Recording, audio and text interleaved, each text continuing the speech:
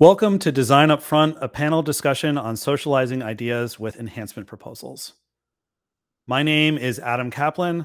I'm a software engineer at Red Hat and a maintainer of Project Shipwright, an incubating open source project under the Continuous Delivery Foundation.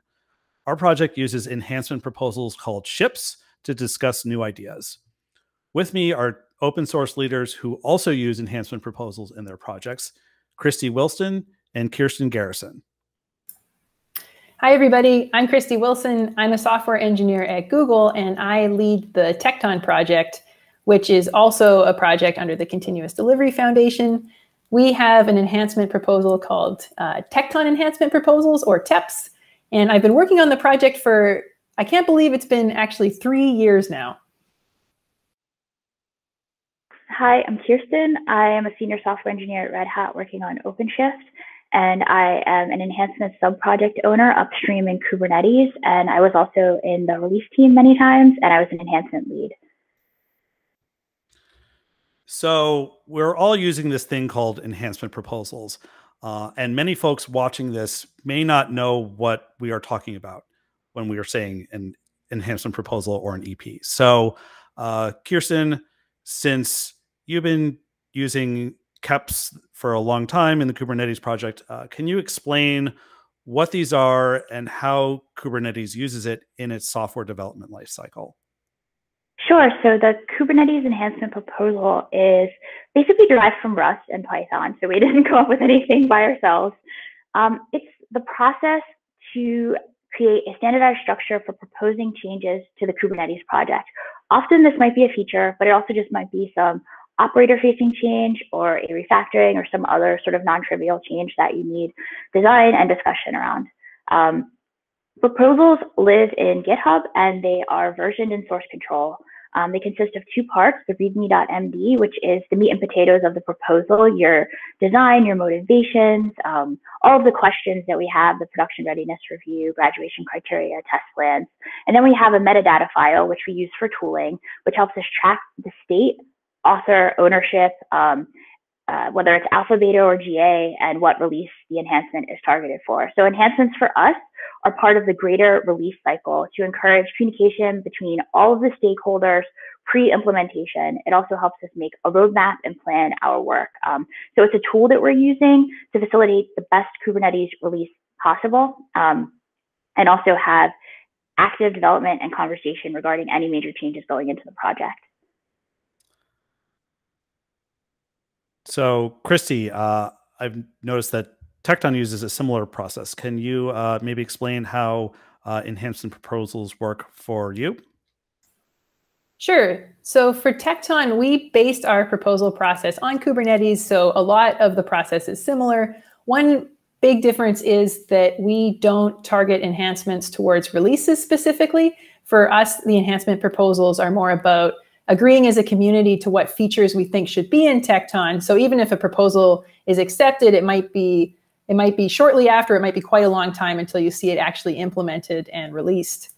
The process for us is very similar. We also use GitHub as the source of truth. If you want to open an enhancement proposal, you open a pull request with the details. We have processes for assigning reviewers. We make sure that we have reviewers from at least 2 different companies, do a bunch of back and forth, and then ideally, eventually it'll get to the point where everyone signs off and approves and we merge it. Yeah, and I'd say we kind of learned a lot from Tekton when we added enhancement proposals to Shipwright. We more or less copied the Tekton and KEP process when we created ours. But I think one thing that's maybe different for Shipwright is that we are a very young project. Our APIs are alpha, and therefore we're comfortable making lots of breaking changes. We want new ideas coming in. We want to iterate on ideas pretty quickly. The other big thing for us, and this is also an artifact of us being young, is that we're pretty small. And so our process is very ad hoc. We don't have necessarily like regular reviews per se, although we want to improve that in the long run. And also, we aren't necessarily targeting things to releases as well. It's more, we have an idea, we agree on it, and then when people have time to get to it, they actually do it. And so you and Christie are primarily using enhancements for features, not just for any change to your projects. Yeah, I'd say that's a correct characteristic. We're not really about managing changes with our enhancement proposal process. We are really more about just getting the ideas and vetting those ideas. I think for Tekton, maybe we do enhancement proposals, I guess, whenever we feel like you want to kind of show multiple people what you're up to. So there have been some enhancement proposals which are for refactoring from time to time, but mostly it's for features. So maybe this is a good time to ask both of you kind of like the deeper background of why you went forward with this approach to begin with. Can you explain a little bit about why you adopted this enhancement proposal process and created not just the template, but also the things that go around the template to get these ideas agreed upon? Previously, we were doing design proposals that originally lived, I think, in Google Documents. And I think that one of the key motivators was having one source of truth. Basically, the entire state of the KEP and everything that you need to know about this feature is going to live in one place in our Git repo. All of the conversations and changes go in as pull requests, so that history is preserved. And that gives us a lot of transparency, not just into the state of the KEP and what you can expect to get out of it, but how you kind of arrived at that state. And that's really important as an open source project that really values transparency. It's also about creating a common structure for all changes, not just changes that you feel like writing the KEP for, but for all changes, and sort of have a baseline of quality for the code going in and sort of discussion, and also a baseline level of discussion. So you have to talk to the SIG, you have to talk to the API reviewers, you have to talk to all these other involved parties, and sort of creating that baseline level of quality for everything that lives in one place, I think is really furthering just the general goals of community and transparency, especially in a large, dynamic, growing project like Kubernetes. And for Tekton, I think having a single source of truth for this kind of information was a big motivator. I want to also give all the credit for the fact that we have this process at all to Vincent de Mister, who's the one that proposed this process. I actually was kind of opposed when he suggested it. I liked the process we had before because it was pretty ad hoc and we kind of had lazy consensus. So basically, as long as nobody objected, people could kind of go ahead with what they wanted to do. But I also had some cognitive dissonance because I also wanted to review all the changes that people were proposing. And I think the worst thing about our process before TEPs was we didn't have any kind of consistent format, and you kind of had to be attending every single working group to actually keep up with what was going on, which makes it hard for people to become involved with the community, especially if they can't actually attend the working groups. So Vincent proposed that we take the Kubernetes enhancement proposals as a starting point, and we introduce Tekton enhancement proposals. So now we have this one single source of truth. And even recently, I found it really useful to look back on, I think it was our second TEP, TEP 2, and look at the specific details of the proposal and reference them when I was talking about something else. Another thing that I've personally found really useful is all of the back and forth. While it can take a really long time, I think it also makes all of the proposals better. And I personally actually have more confidence when I create a proposal now because I know that I'm not the only person who's going to be thinking things through, and people who have knowledge in areas where maybe I have gaps can help fill that in and just help make the proposal better in general. And selfishly, I can now fulfill my desire to be involved with most proposals because I have one place to go to find them. And if I want to add my 2 cents, I can add myself as an approver. And I'd like to say from my experience, the whole notion of having one source of truth for your ideas and your designs has proved to be really useful, even more useful than I anticipated when Shipwright kind of formalized our ships process. We started more using just like more loose markdown design documents. Shipwright was originally kind of a Red Hat sponsored project per se. And it was initially just most folks at the company. And it wasn't until we started getting contributors from outside Red Hat, in this instance, IBM, who are interested in using it for their own needs, that we decided to first just start documenting our design decisions in Markdown. And that's how we kind of eventually, we then took the KEP and TEP proposal process and used that to formalize our own process. And just having it all in one place proved really helpful. As a matter of fact, all the original design documents lived in one repo. At one point, we moved it to another GitHub repo. I initially wanted to just kind of start fresh, but the community actually really wanted it all in one spot, and we ended up moving all of those old design docs into this other community repo that we set up.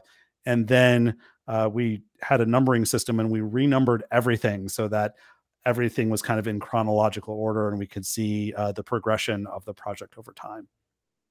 For us also, I think the source of truth is important because somebody might propose the enhancement, but they might leave the project. So you need a way to track this so that once you've committed to a feature coming in through alpha, beta, and GA, anybody else in the project is going to be able to pick it up and push it towards the end.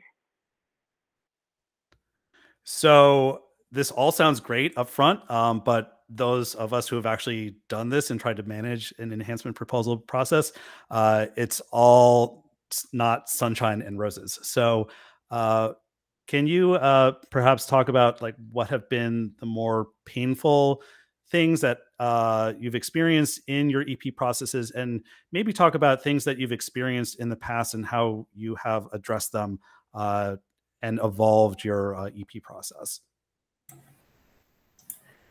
The biggest thing that continues to be on my mind with our enhancement proposal process is getting feedback to people quickly enough and regularly. I think there's nothing worse than putting a lot of time into creating something and just to have it be ignored, or to have it be initially ignored and then find out some long period of time later that you actually have to make substantial changes to it. I think we've made a lot of improvements to this. We've set some SLOs around how quickly people should at least get initial feedback, but people still miss those, and I miss them all the time. And then at that point, you kind of have to rely on humans being involved and going and pinging each other and saying, can you please review this thing? I really need feedback. I think we could improve this by adding automation, and the fact that we have centered everything around GitHub and this one source of truth, I think that opens up the possibility of adding automation that we couldn't have if it was a whole bunch of Google Docs just kind of floating around. But I think there's still some improvements we can make there. And the other thing is that I would really like to have more folks internally who are able to contribute to Tekton, even if they're not primarily working in open source. But in order to make that happen, usually if they want to work on a feature, the first thing they have to do is open a TEP. And then they have to deal with the feedback, and they have to deal with the back and forth. And they're not even necessarily dealing with GitHub on a day-to-day basis. It's this whole other set of tools and this whole other thing they have to be aware of and check. And I think that that can be a pretty big stumbling block. And the few times that folks have tried, sometimes it's worked, but sometimes the TEPs get stalled.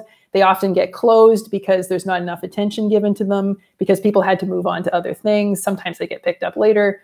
But I think that it can be a big barrier. And even if this kind of process was more normal internally, I think there's still this other layer, which is that with an open source project, you have all these different companies who all have different priorities, and you're sort of aiming towards the same goal of having the best project you can, but each company has its own priorities, and it can be kind of hard to manage those things.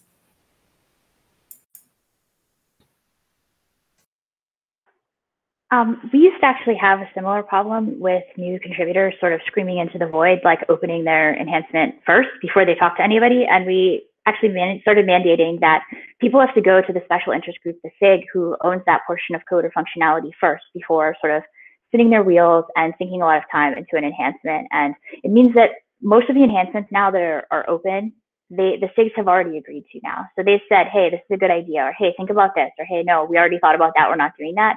And I think that looking at this as a tool for discussion and as a meeting of the minds, and starting that sooner rather than later, has been really helpful and successful. The pain point that we've had is, one new one is, now that we have this process, we have this template, is it applicable to everything, right? Can we make a better template for maybe a process change as opposed to a code change? Because it's very like code centric right now. So that's something that we're exploring, is adapting the template for, you know, even more use cases to better tailor the experience for the authors, as well as sort of the classic open source problem of reviewer bandwidth. We have a lot more people wanting things in the repo than we have people who are committed to reviewing and approving things.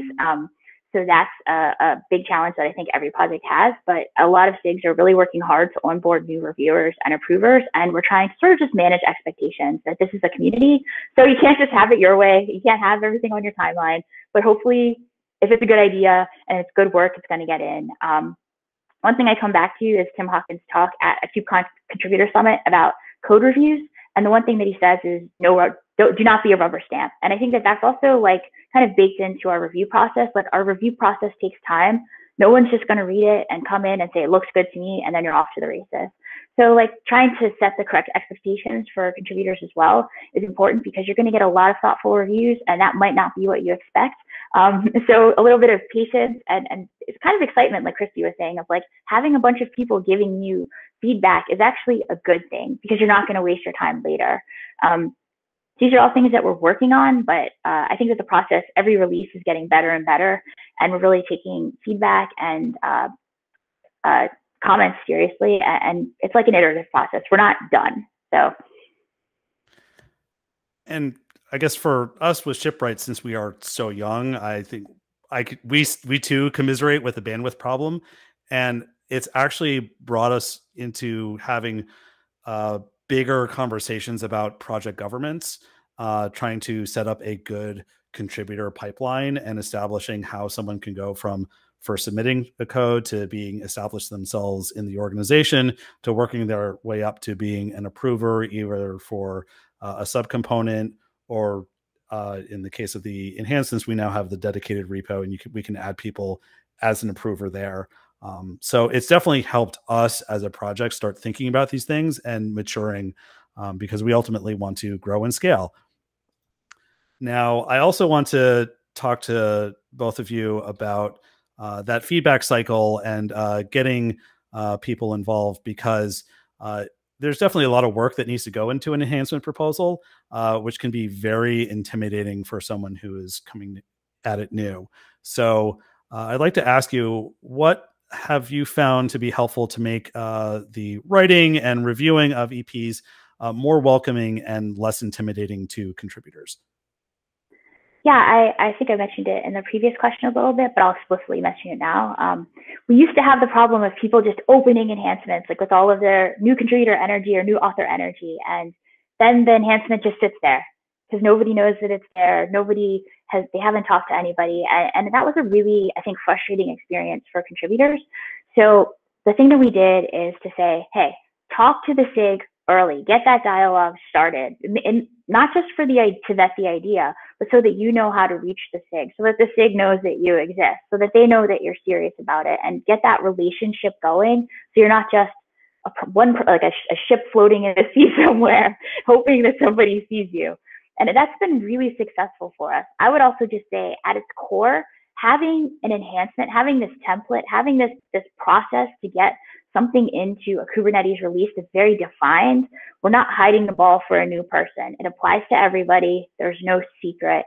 And I think that sort of, it's fair, you know, everybody has to do this to get it in, and we're telling you what you have to do, and we want you to do it, you know? So part of it is be clear and set authors up for success with your template, but it's also set them up for success by being open to communicating with them early.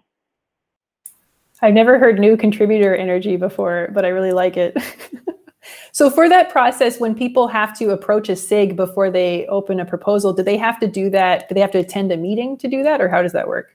No, absolutely not. So we are very community oriented, and we are a global community. Like, there are people everywhere. There are people who, you know, they're living in the future, they're living in the past, depending on their time zone. So you don't have to attend a meeting. We're very async.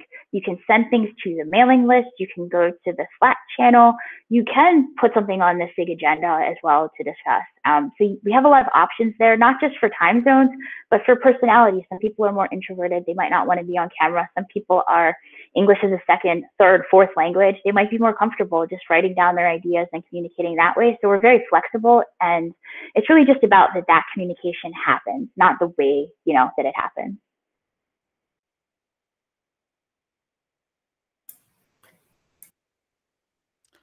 Yeah. One thing that for us, we're kind of, because we're smaller, we are, I guess we're more relying on the template. And so one of the things that we try to do with the template is make clear what is expected, particularly at each phase of the life cycle, since we have this provisional, implementable, implemented kind of phasing. So when someone has like that new contributor energy and they want to submit an idea, we want to be able to say that this is the things that you need to fill out so that we can have a good discussion about whether or not this is a good idea or not. So we have like a summary, the motivation, a section on user stories, goals, which helps us figure out what is in scope versus what's kind of out of scope. What are the things that you're maybe not going to address in the proposal? So then once you get that agreement on, yes, this is a good idea, then you can start investing that energy into actually thinking through the design from an API level, from which components are going to be affected, to even going into how you are going to test it, which infrastructure you might need. Because particularly for software that can be deployed kind of anywhere, you can have lots of different requirements that your CI environment may not be able to replicate easily. So knowing that up front is actually really useful information as to whether or not this is something that the project can actually take on and accept and maintain over time. Because ultimately, especially with open source, you are not the owner of the code. Like, the community is the owner of the code, and someone is going to be at some point might be picking it up and taking it from your hands because you're going to be doing something else.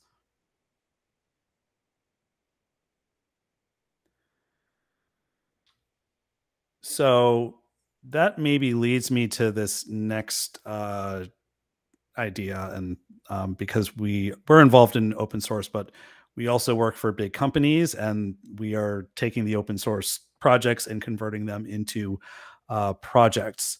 So is there a compatibility or maybe a disconnect between the two? Can you use this process for a product? Or is this something that maybe, you know, it's great for open source, but maybe not something that is good for proprietary software?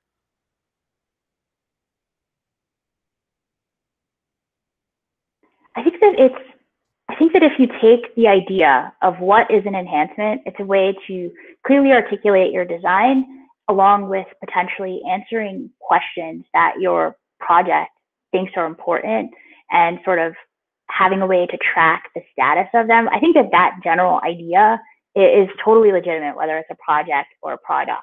Now, does the Kubernetes enhancement proposal process and release process work for a product? Maybe not. We don't have people who are allowed to come in and say, hey, like, I want this feature in right now, 2 weeks before we cut a release.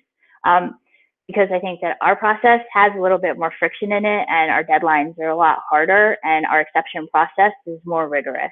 But I think that the success of all of our projects, it can't really be denied.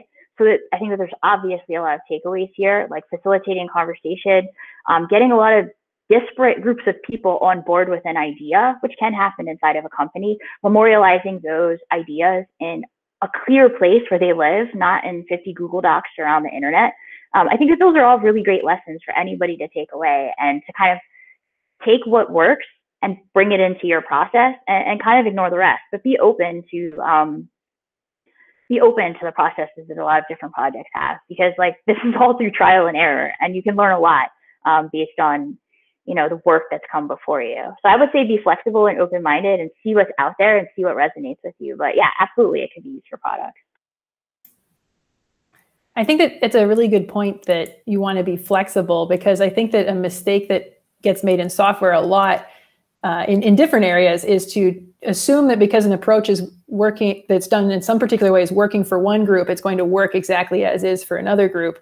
And I think the truth is that even what works for your team today might not work a year from now. So I think it's really important to kind of constantly be examining how you work and trying to improve and tweak it, because another project is different from yours, another product is different from yours, the team is different, you're a different person, your team is different a year from now. So I think that being able to I wouldn't take a process, try it exactly as is, and then reject it. I would try to examine what did you like about it, what didn't you like about it, what changes could you make.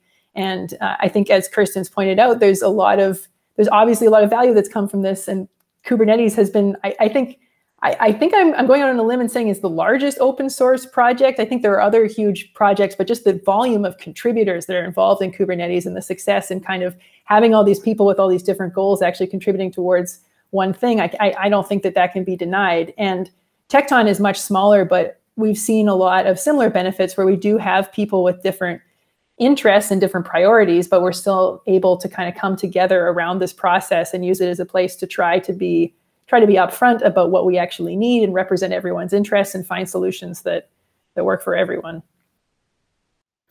Yeah, and for me, one thing that one of my initial reactions to like the EP process is it feels like this is like waterfall all over again, where you've got to like do all the big design up front, and then you got to work it through, and then you're not releasing for another 6 months later. And so taking that, if you view it as a waterfall, then you might be setting yourself up for failure. But at least with the teams that I'm involved in, we often use it in like an agile process for like a spike story in particular. We found EPs to be a very useful mechanism to have like a concrete deliverable that we can agree upon, versus like what might be a more looser freeform spike where it's just, okay, there's this thing that we need to investigate and research. Well, often when we are scheduling spikes, we will decide, okay, these are the things that we need to investigate. These are the decisions we need to make. These are the things that we want to have an idea of how we're going to do. And we are going to write the enhancement proposal, get feedback, and get it to an implementable state. And that's, we find that it's helped us kind of focus what it is we need to do. And it's helped drive those discussions and get the stakeholders that we need involved and get them involved early. Yeah, I mean, I would say that the biggest difference is probably that those sort of last minute things that get dropped in, a lot of the features for products, they go in as GA. And in Kubernetes, our features go through alpha, beta, and then they're finally promoted to GA. So we have a slower process. And it's really baked in, like the enhancement supports the release, and we're trying to get the best release possible and the best signal on release and the best stability balanced with number of features into a release. So I think that that's probably like where our process might feel really heavy to other people in a product. You just want it in, get it in, fix the bugs later. But I also think that there's like a real valuable lesson there, like being able to clearly communicate with users, like, hey, we're giving this to you, but it's not GA yet. This is what it is. Like clearly communicating the state of your feature, not necessarily overpromising, but really being able to deliver something that's going to work the way that they can expect it to work, and then incrementally improving it, but in a very clear, structured way, also does have some value, I think.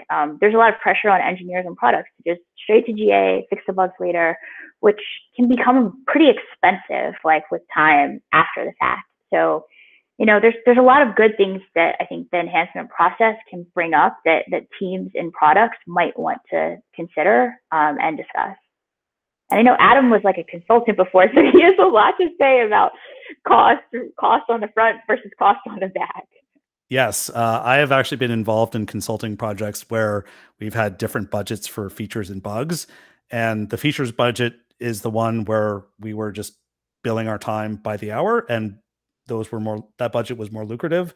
Whereas the bug budget was fixed. And if we went over it, if our software was so buggy that we still couldn't use it, my company was the one that was eating the cost. It wasn't the customer and the client who we were working for who was paying for that. So in the long run, it was probably it can make sense to try and get things right and ship less buggier stuff versus getting it out and then addressing the bugs later.